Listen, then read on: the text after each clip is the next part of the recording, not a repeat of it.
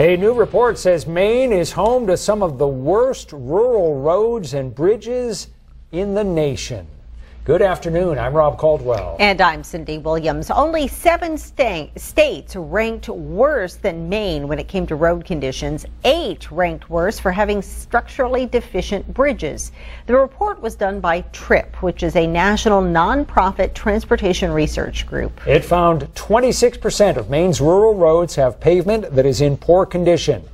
15% of its rural bridges are structurally deficient. News Center's Chris Rose joins us now with more. Chris?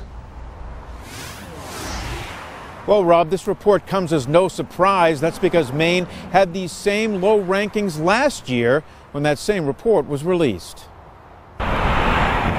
Maine's rural roads and bridges may be in rough shape, but people who oversee the state's transportation infrastructure say they are safe to travel over. Senator Ron Collins of Wells is the chairman of the legislature's Transportation Committee. There may be some that need some upgrades as far as paving or whatnot, but structurally everything is sound. Making sure roads and bridges are safe is what the Maine Department of Transportation does by prioritizing. Limited funding for projects go to the state's most pressing needs. Keeping up with them is a challenge. Every state's transportation needs always exceeds available funding. That's just a fact. You can talk to any state. What we do is prioritize. We prioritize our roads, our bridges, our ports.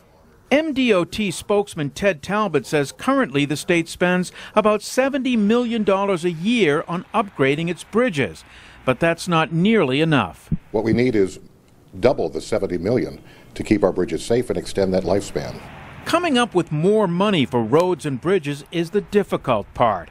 Increasing the gas tax is one solution that would target all Maine drivers, but politically it's not a very popular move. An alternative is requiring a toll on interstate highways such as 295, which would target visitors too. There are other alternatives other than just simply increasing the gas tax. Increasing the gas tax should be the last thing on the table. And funding is something federal officials are struggling with as well. The National Highway Trust Fund runs out of money at the end of this month. States like Maine and other states rely on that funding, so Congress is now scrambling to come up with at least a temporary fix to keep that money flowing to states. But over the next 10 years, that fund is expected to have a deficit of nearly $169 billion. Rob?